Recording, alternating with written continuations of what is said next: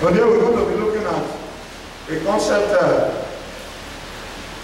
handwork or grace. Handwork or grace. Handwork is good. Grace is good. But analyzing the best option, which one is the best? Is it handwork? Is it by grace? Which one is the best? Handwork can be divine and something requiring a lot of effort to do.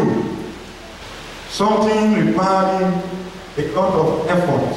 Human effort, physically, mentally, emotionally, or through toiling. When you toil. Okay, the word toil in the Bible is because of man's sin.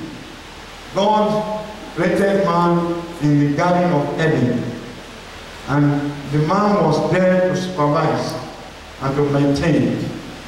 But because he sinned with his wife, God says, instead of maintaining and supervising, they now begin to toil and labor before they can eat. So, if you look at the origin of the word labor and toiling or handwork, can only come from sin. But now the second one, which is the grace. Grace simply means we have defined the issue of the meaning of handwork. Then we're defining grace. Grace is the basis of unmerited favor. Unmerited favor. Grace can also be divine. Grace of God is the expression of His goodness towards us who does not deserve it. Grace can also be divine, achieving something through selfless effort. I'll put it like that. Grace can be divine as achieving a particular thing through selfless effort or through laziness. Handwork is meant for those who learn God's help, God's divine intervention. You see, when grace is following a man, you cannot equal yourself with such a person. A man of grace might thought to be finished for him, but tomorrow you see him in another different form. By grace, Joseph was sold. Okay, Joseph was pushed into the pit. Grace brought him out. He was sold out to Potiphar, and then grace was still with him. Right inside the prison, grace was with him. A man of grace can never be destroyed, because grace simply means God, which is Jesus. A man who works hard is a man who arrogates success to himself, who says, by my own hand, I achieve this, I achieve that, I achieve all of this by my own hand. A man who works hard, okay, in the Bible there is no word being working hard. Okay? What the Bible talk about working hard is being diligent. Can you read the place for me? Seest thou a man? It says, seest thou a man Diligent in his business. Diligent in his business. He shall stand before kings. He shall stand before what? Kings. Did they mention handwork there? No, sir. He said, can you read it again? Who has a dictionary in your phone? Can you read it for me? Diligence. Yes. Perseverance. Determination what? Determination or perseverance. Yes. When doing something. Yes. In another dictionary, it is saying showing some care and conscientiousness, showing some care in doing something and be very conscious in doing it.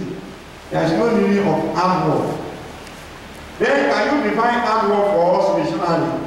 Hard work. Hard something hard work. Hard work simply means when you put on a lot of effort. Okay? There is no grace. You put on a lot of effort to achieve. Those who show up as having worked very hard, they are individuals that will go to hell. They don't believe in Jesus. That's why they work hard. And most people that work hard are always poor people. Deuteronomy chapter 8 verse 18, it says, I am the Lord God that give you power to do what? I gave you power to make wealth, to make money, which is grace. I give you grace to make money. So, if you look at what we have just read, it is not by hard work that the man make it in life, but by the grace of God. That is why, no matter what you think you have achieved today, those things are only meant for you to achieve because God, which you have never served, allowed that to happen to your life. The Bible says, in John chapter 1 verse 1, it said, in the beginning was the Word, and the Word was with God, and the Word was God. And the same in the beginning was with God. And all things were made by him, and without him was nothing made that was made. In him was life, and the life was the light of men. And in verse 14, it says, this world took on flesh, and dwelt among us. And you and I beheld the glory as of the only begotten of the Father, full of what? Full of grace and what? It means when you have Jesus, this year in your life, you will not work too much, you will not work hard. To work hard is means to labor. Proverbs chapter 10:22, it says, the blessing of God will do what? Will make you rich, and we have no hard work to it. Okay? That's why the Bible says, the blessing of God maketh rich. And then what? What is sorrow? Sorrow means you are toiling, you are laboring, and the thing is you are laboring for is not coming to pass.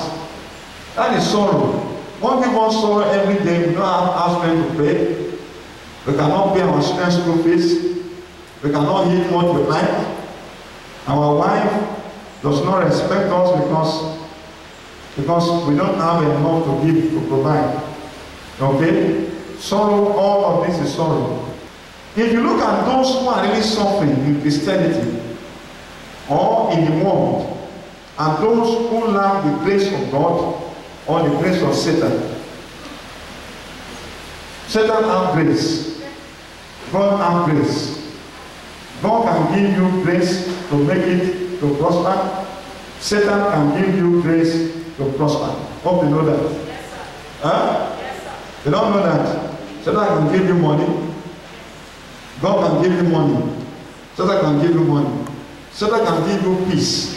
Satan can give you peace. And God himself can give you peace.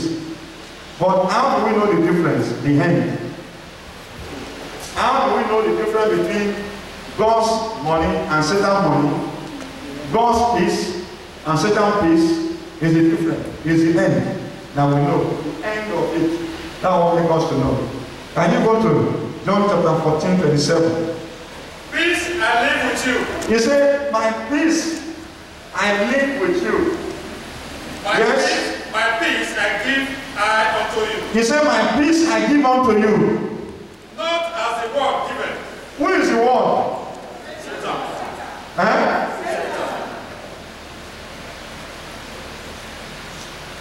You can see what I'm saying. You know why some of us are poor? We lack grace. We take the option of hard work. Hard work is a cause. But grace is meant for those who are not working hard, but they are making it. Can you read it again? Say, peace I give, I live with you. He said, peace I live with you. My peace I give unto you. He said, my peace I give unto you. Not as the world giveth, Not as Satan give you, give I unto you. have I give unto you. Listen to me. This year is not a year of hard work. It's a year of partnership. That's where I'm going to. If you decide to work hard this year, you only be toiling and be laboring. But if you decide to partner with Jesus by giving your life to him and living according to his will, because Jesus is the grace, is the truth. There is no way you will not survive. There is no way you will not make it. But if you decide to opt for hard work, okay, which is not in the Bible. There is nothing like hard work in the Bible.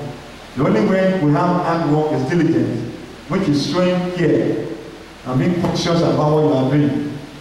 As the lady has just read for us. For those who are really working hard, there are those who are toiling. The issue of hard work comes originated from Adam and Eve, our forefathers, who sinned, who left grace and began to toil before they can eat. The same thing is happening to us today. If you leave Jesus alone, you think you can make it by yourself, you only be working hard and be toiling, okay? But at the end of it all, you will only be catching the hair.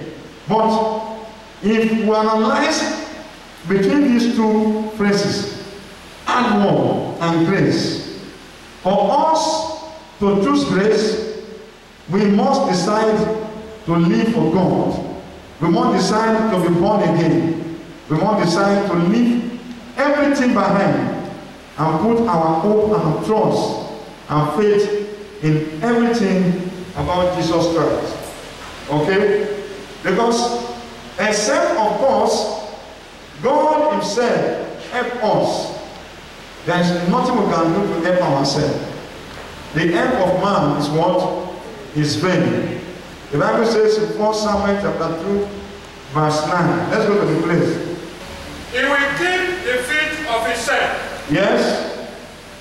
And the wicked shall be silent in darkness. And the wicked shall be silent in darkness. For by strength shall no man prevail. He says, for by what? By hard work. What is strength? What is strength? Strength is hard work. He said, by strength shall no man prevail. No matter the kind of prayer you pray that can heal a sick person, if the grace to heal is not in you. That's what I'm saying. Okay? All pastors pray. But the difference between pastor is the grace is carrying. If the grace is in you, there is no way you pray, that thing will not happen. So, you can only be diligent in doing it, being careful in doing it, being diligent in doing it, and being conscious in doing it, so that you can prosper. But for us to apply hard work this year, forget it. What happened last year to you, don't go of it will happen this year. Matthew 11 from verse 28. What did he say? Come unto me. Come unto me. All ye that labor. You that you are laboring. And are heavy laden. And you are toiling. Heavy laden means toiling. And I will give you rest. And I will give you what? Rest. When I was in the University of Ibadan, I always do the work of God because I was a pastor in the team. I don't have much time to read. Okay? But I still read. I was diligent in my reading, my study. But when examination is about to come, I will go to God at night and say, God, you know, if you leave me in the hands of this lecturer, they will slaughter me. You know, if you want me to compete with this my student who are living in the town 24 hours, look at my room in the school. I don't have time to live there all the time because of you. Lord Jesus, have mercy on me, save me. Help me to pass this exam so that the shame will not be to you.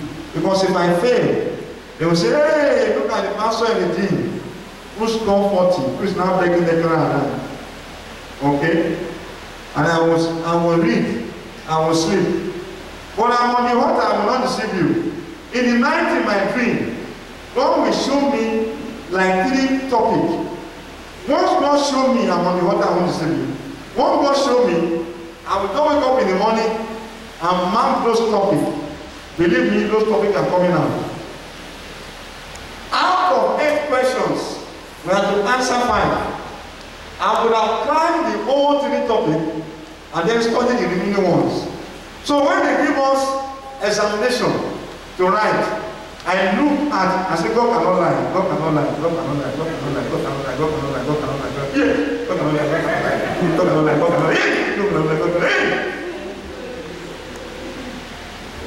I will just put them down the way it is being taught. I scored 76 in statistics. Okay, the rest of the panel under a professor, 76 in statistics.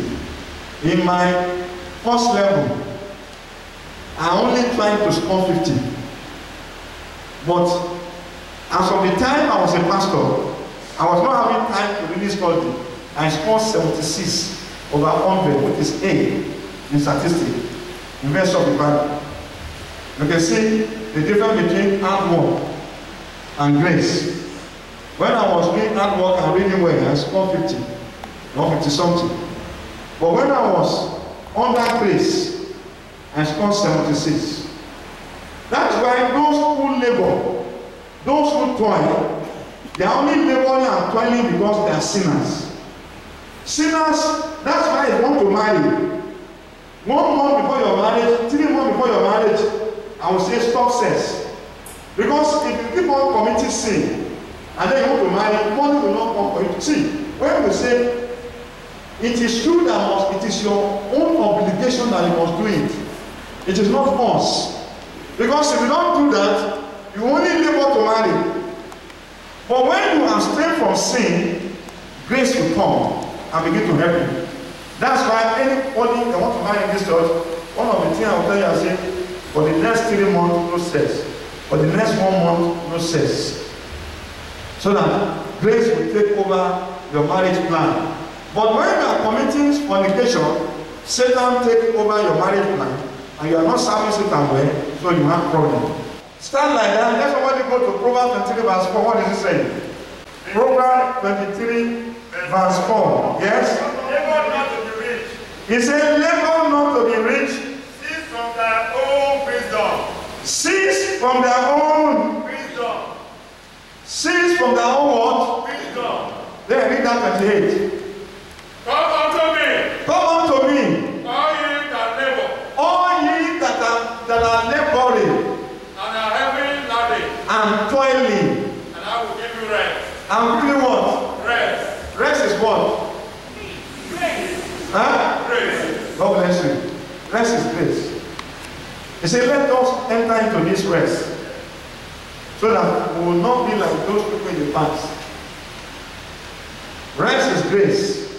When you are doing something effortlessness, or in a very simple manner, okay, and then, you know, when David was about to kill Goliath, he stretched his arrow. He said, Holy Spirit, hold on to me, hold on to my hand. Hold on to my hand. And the stone just went to the real place between the end of Goliath. And that is how he died. That's what I taught my wife. Say, when you are met with problem, say, Holy Spirit, help me out. Holy Spirit, help me out. When you are driving, Holy Spirit, use my hand to drive. When you are playing football, you want to score. Holy Spirit, use my leg to stop. But when you think by your own effort, you can achieve anything under this sun. Okay? You are giving the glory to yourself and not to God. God himself and Satan will fight you until you are poor and destroyed. No man can take glory on this earth. Either you give the glory to Satan or you give it to God. If you think you can do it by yourself and take the glory, very soon you'll be toiling and be laboring. Yes, for you to leave the place. Say, come, I will give you rest. Yes. Take my yoke upon you. Take my what? My yoke. My own yoke. Yeah. Upon what? Upon you. Upon you. And learn of me. And learn of me. For I am meek and lowly in heart. He said, I'm meek and lowly in heart. For I am meek and lowly in heart. Yes. And yet shall find rest unto your soul. Yes. For my yoke is easy. He said his own yoke. That means there are other yoke. Yes, sir. I told you that type of yoke. Let me tell you before you leave this church. When you serve God for 10 years, you are still in one room. You are not serving God. When you serve Satan for 10 years, you are still living in one room. You are not serving Satan. That is why we have four people. Can you go to, just wait, you will read. Can you go to the book of John chapter 12 verse 8? For the poor always. Let me tell you. The Yahoo you are doing cannot prosper if the hand of Satan is not there. Or let me say it to you. If the hand of Satan is not there, or even the hand of God, if you don't tell your prophet who has grace and anointing like your woman and is praying for you, your Yahoo will walk out. Because he does not know. You will be selling. Because there is something that is working for you. Because God does not answer our prayer because we are faithful. God answers because of Jesus. You don't know? Yes, sir. You will know very soon. God does not answer our prayer because we are righteous. God answers our prayer because of Jesus. The Yahoo boy is being blessed because of his prophet.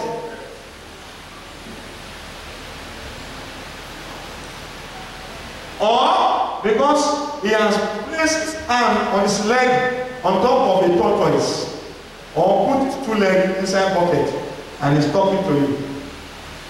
The knowledge of Satan and of God or of God is through your human knowledge. That's why you release your money to them. After you release your money, you say, what have I done? What have I done? I released my money. What have I done? Your money is gone because you thought you are wise. No man wisdom can stand the wisdom of God or that of Satan himself. Yes, the book of John chapter 12 verse 8. Say, for the poor always ye have with you. He said you will always have poor people. Among you. Who says so? He said you will always have poor people among you. You will always have poor people among you. Did Jesus want you to be poor? No. Jesus wanted all of us to be rich. 2 Corinthians chapter 8 verse 9. The grace of our Lord Jesus, That though he was rich, that though Jesus was rich, yet for your sake he became poor. because of us, he became poor, That yea, through his poverty, so that we, through his poverty, not to be rich. Don't say we. We are still quoting John chapter 12, verse 8. Please read it well. There is a command here. So that through his poverty, You may be, might means may. You may be rich. That may be rich means even though through my poverty there is ability for you, in disability for you to be rich, but it's probability. It's probability. That's why I say it might, not certainty. There's what they call certainty or promise. If he says, oh, through my poverty, you must be rich. Nobody that will know they can hear. So don't listen to all those old men, old prophets. I am the last prophet with few others. After me, rapture comes. The word might means may. And he said it again, he said, there will always be poor people. Why are they poor? Why are they poor? Because they lack what? God bless you, sir. Because they lack grace. So the question is that, before you leave here today, don't you know the psalm you are praying upon is grace? If God sends you to where you're supposed to be, it's grace. If God allows you to be at the right place, it's grace. Not everybody will be where they're supposed to be. And the poverty of a man is to be in Edo State while he's supposed to be in Cameroon. You'll be poor here. No matter, you know you're working hard and be laboring and be toiling, but you can never make it because you are in the wrong place. So it's even a grace that you know how to pray this prayer. Oh Lord, I have suffered enough. Take me to the right place. You stand on the head. Say, take me to the right place where I'm supposed to be. It's a grace. Because once you get to the place, look at all your sons in America and London. Day before yesterday, I see you stand to pray for one of them. It's yesterday morning. I see you stand to pray. The one I used stand to pray for, after 7 years of stay and suffering in that place, just get automatic job. Because grace is a secret which others do not know or have, and you have it, and you use it, and it works for you. Grace is a secret. Somebody that Satan blessed can be selling a camel, and he will be buying tipper. But you that you are working in First Bank or Central Bank or meeting and printing, you can still be living in a room and find yourself continue to die.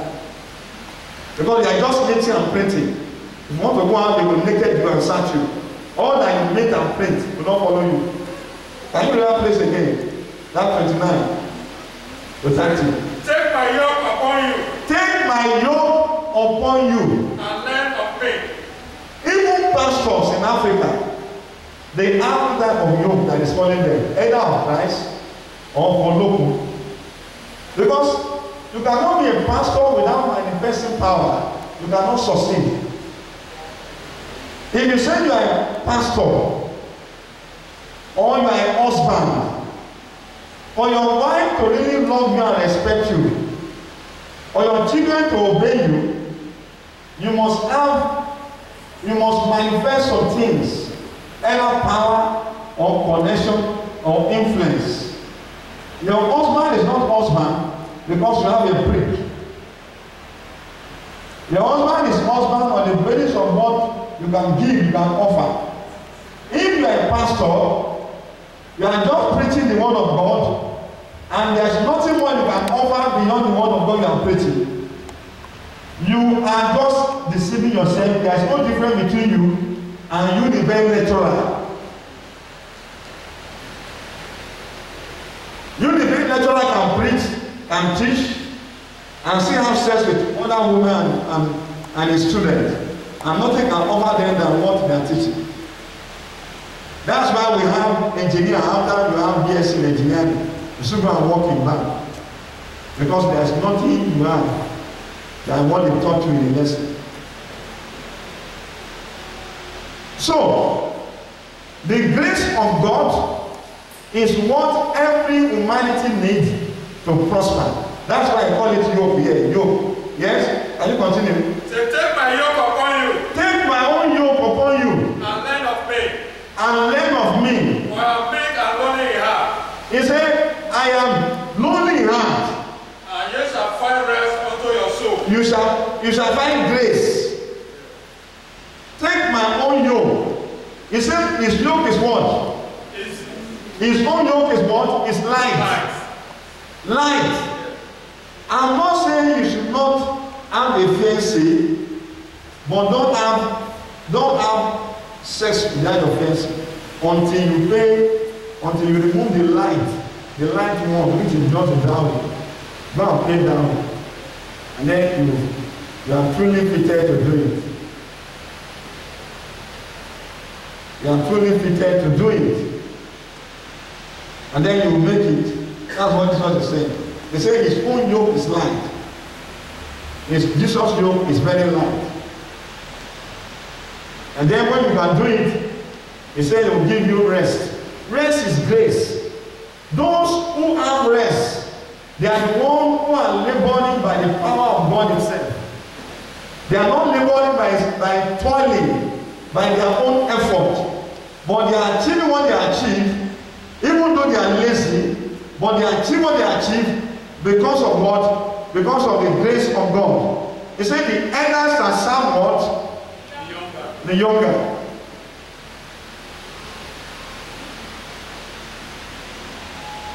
You said all pastors are the same. All pastors are the same. It means you are foolish. When you say all pastors are the same, or you say all men are the same. So women will say all men are the same. All men are not the same. Because your husband is fornicating around and committing adultery around does not make all men the same. All men are not the same. Can you go to 1 Samuel chapter 10 verse 6? We know that all men are not the same. And the Spirit of the Lord. When the grace of God come upon you, and thou shalt prophesy. Thou shalt prophesy. With them. With them. And shall be turned into another man. Huh? Shall be turned into another man. Underline that place.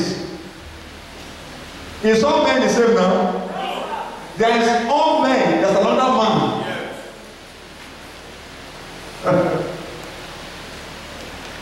Even with this grace still has difference. It still has measure. We have what they call measure of grace. All men of God does not have the same grace. If you are a pastor, you cannot exercise or manifest the grace of a prophet. You are just deceiving yourself. If you are a pastor or a teacher, there is no way you can manifest or exercise the grace of an evangelist. It's not possible. Soldier is different from police, but they all carry guns. We need to submit to grace this year for us to prosper. Hard work should not be our portion this year, but diligently working for God.